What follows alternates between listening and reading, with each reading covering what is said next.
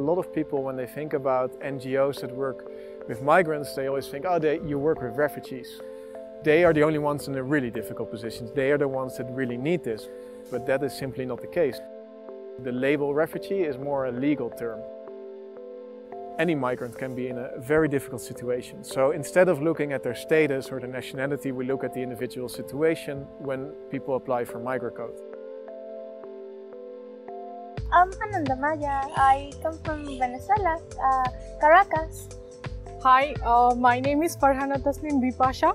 I'm from Bangladesh. My name is Jorge. I'm Jorge Mario. I'm from Colombia. My name is Housni. I'm from Morocco. We lived in a place where you could see people eating from the garbage. We decided that we can't spend more time there. We are gonna lose our time or lose our life. It was a very new place, new language, new culture, and everything is new for me. So I really don't know how I will adapt it myself here professionally, socially. When I moved to Spain, it was kind of hard because I need to find a job that pays the rent. When people like us that come to this country, to tell the truth, we rarely think that we could have a job like this. We think in our child and we say we sacrifice ourselves for the future of them. We came with my father that was very sick and he couldn't receive his medical treatments back in Venezuela. He needed dialysis. We counted this whole story when we asked for asylum. Like, my father had the situation with the food security, this blackout. Please help us.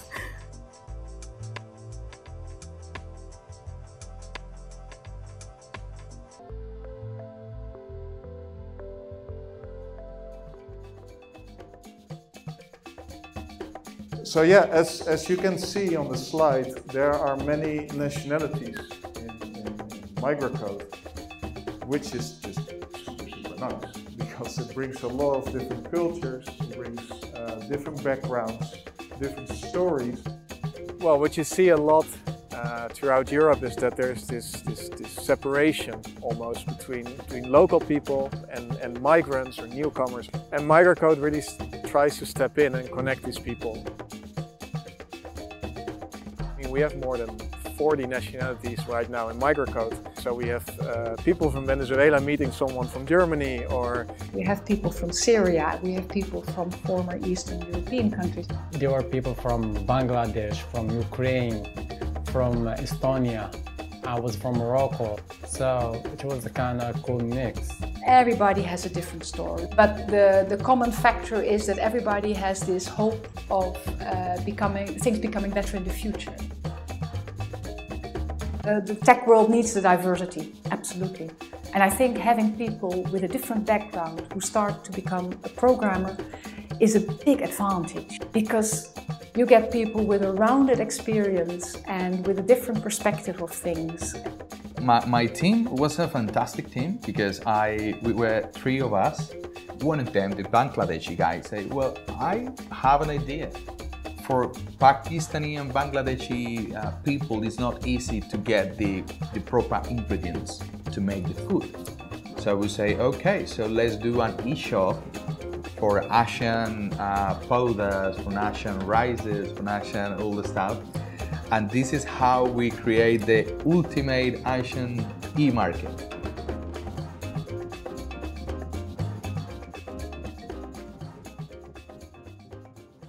Of course, what helped a little bit is amazing support. So as you know, in the end, it's just me and Carlos who are actually employed within MigraCode.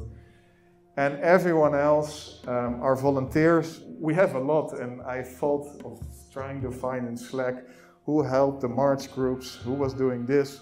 I would need another hour to go through all the people who have been involved with all of you. You have the coding, which is just fantastic with all those volunteers. They're really developers with the heart in the right place. They want to help others. They want students to really understand.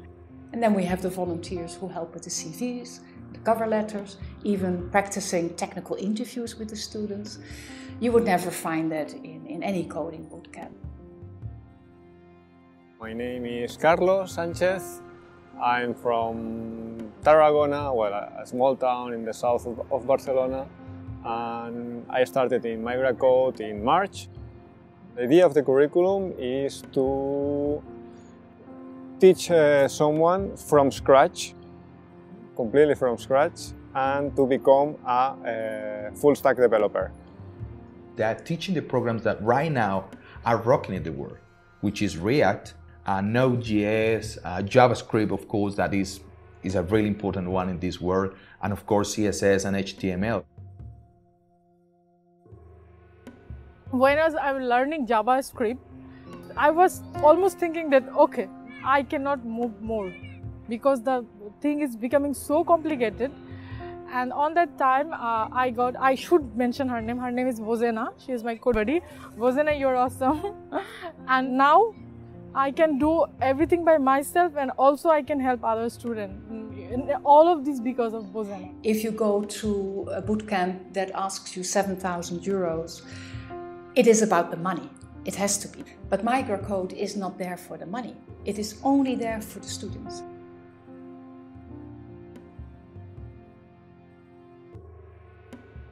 Securing funding for MigraCode has been one of the main challenges. But even though this is still a challenge, and even though we still need to secure more funding for the future, at the same time we've been very fortunate with some amazing partners from the tech sector.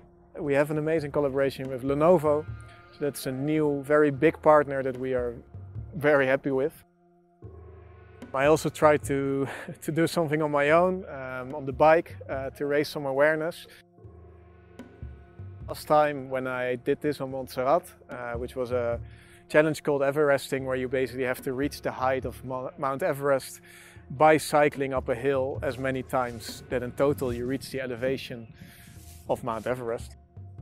And the amazing thing was that we actually got an instructor from MigraCode joining a couple of times, and we raised a lot of money.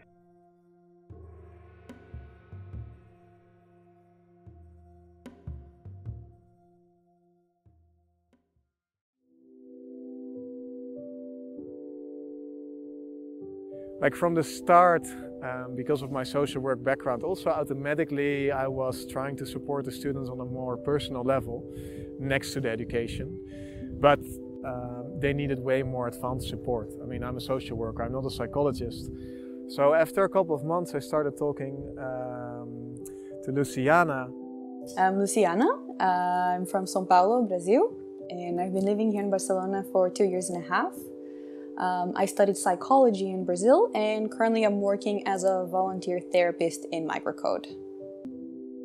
When my friend told me about the project and she told me that it was with refugees, with immigrants, really came close to my heart. We have been doing therapy with the students. Some of them are doing weekly sessions, some of them like every 2 weeks. I also work a bit with art therapy. So this is something that I've started recently and it's working pretty well as well. Another form of expression. Sometimes we work things that have a lot to do with their culture, with the impact of coming here. But it's not always like that. I think a lot of them deal very well with this process on their own. So it really depends on how you get on the new country, with who, how you're feeling emotionally. Situations with the documentation, for instance. It's a waiting game for this. So how can we make things more bearable at this moment so they don't go through it alone? We are still struggling also with people accepting the fact that they are giving this opportunity, that they don't deserve this opportunity. So this is something that as society, I think we need to change. It's more of a reminder of my essential as a psychologist, that things aren't always as we assume, as we imagine. I know that Vincent is super proud of the healthcare team, mental healthcare team, because I heard something unique in these coding schools for immigrants and refugees. It's so beautiful just to know and to see and to really see movement towards something that is good and it's helpful.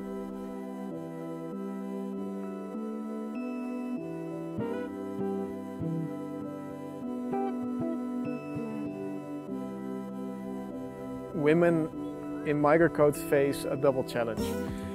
First, the known challenge of that in the tech sector, there are simply not a lot of women. But I would say that for students of MigraCode who are all migrants, they have this second challenge of, simply being a female migrant. In projects like MigraCode, it's mostly men that are represented. We kind of try to change that also through Code Women, and yeah, for that I really want to mention Henriette. She's a volunteer and it's just bloody amazing.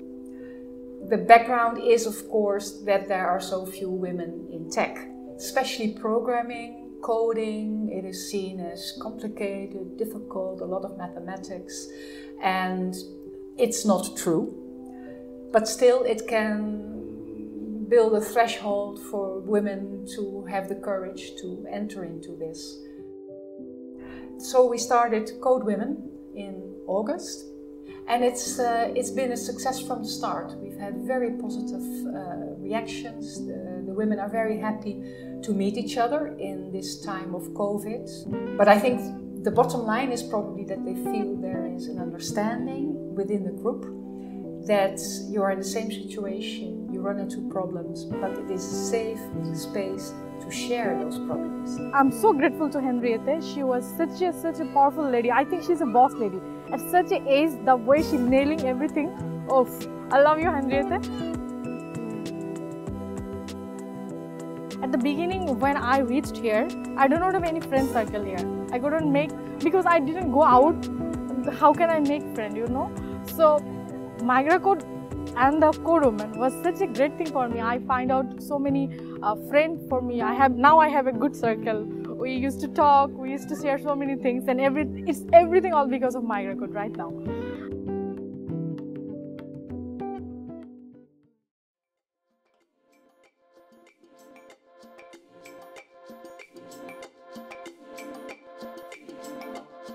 I'm so proud of MigraCode. I didn't do anything about it, but I'm so proud of them that with all of this pandemic situation, we didn't know what was going on, what was going to happen, the lockdown or anything. We didn't lose a single class. I mean, they moved it online, like if they have done it online their entire life. We were so happy. We went to the graduation. My family, my brother, all of them, they follow us by the streaming, even from Colombia. We're really honored to have worked with you, with all your stories, with your motivation to get through this program. It's not an easy program. It's 8 months, 30 hours a week, next to jobs, next to families, next to this little lockdown that we have. So yeah, honestly, it was quite an honor and thank you. I just got a graduation. I'm super excited, super happy for everything that is yet to come. Happy, really happy. We've been talking to each other that this is a really project that changed lives. We're so happy, and so thanks with MigraCode. Thanks to Vincent and MigraCode to the opportunity. I can't believe we're done, actually.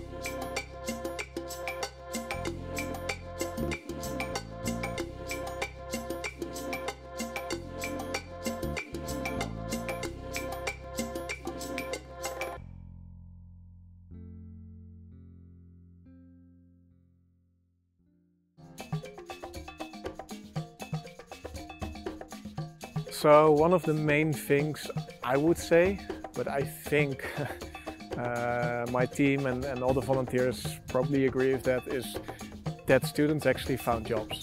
With the help of MigraCode, like we kept knocking doors and trying to reach out to people. Also, like, you know, that doubt that you have in the beginning that you're not good enough to take up projects, and so they gave me the computer, they gave me the support, and I will be thankful for the rest of my life for that. They help us to connect with companies in a job fair. So it was fantastic because I got the opportunity to know recruiters from Heil, which is the company I'm at work right now. They say, okay, you are from MigraCode, I have a position for you.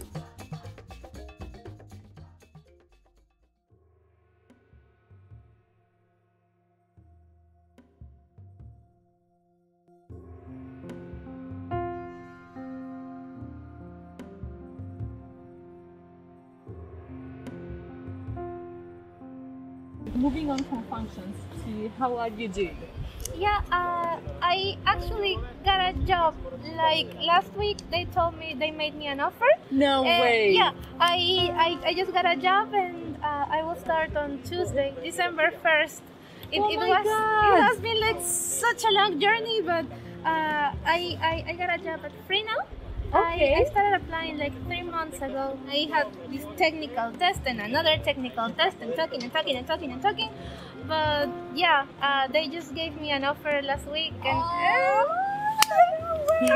may I please? Yeah, sure. May I please?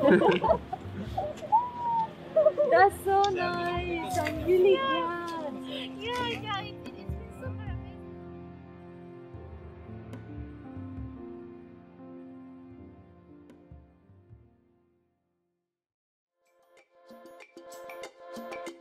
What I know is that everybody will have a different set of experiences.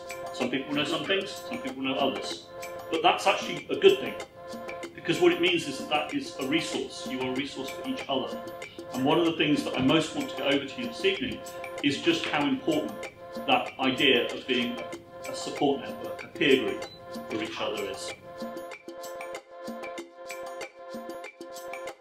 I'm waiting the whole week when the Saturday will come and I'll go there, because we just created a great bond inside of us, and you know, if I get any opportunity in future to work for them, I will definitely, and I will pray to God that He sometime, like the way I came from on the way from Bangladesh to Barcelona, He may give a chance to serve OCC or MigraCode in future.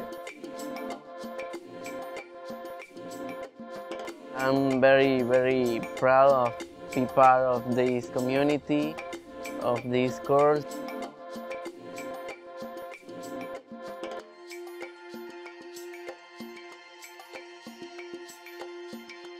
This has been a really special year. It's going to keep in our memories for a good time, if not for the rest of our lives. I truly believe that MigraCode care for everybody, not only for the students, but for everybody that's been involved with MigraCode.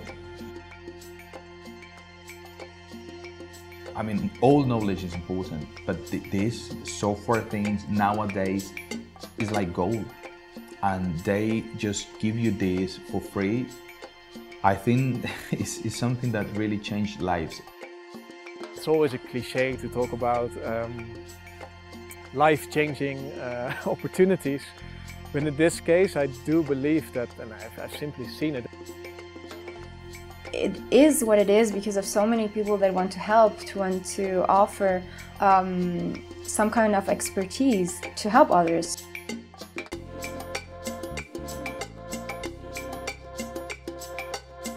I saw so many organizations, but I never saw something so kind, so compassionate towards immigrants or the people like us in here.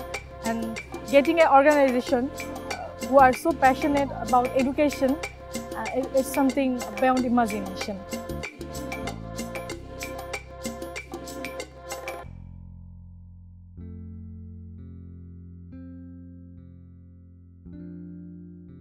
It makes you want to change and be better and help others. And you don't see that very often. It reminds you that things can get better. And no matter what your situation is right now, things can get better. And you can always find a friend or somebody to support you.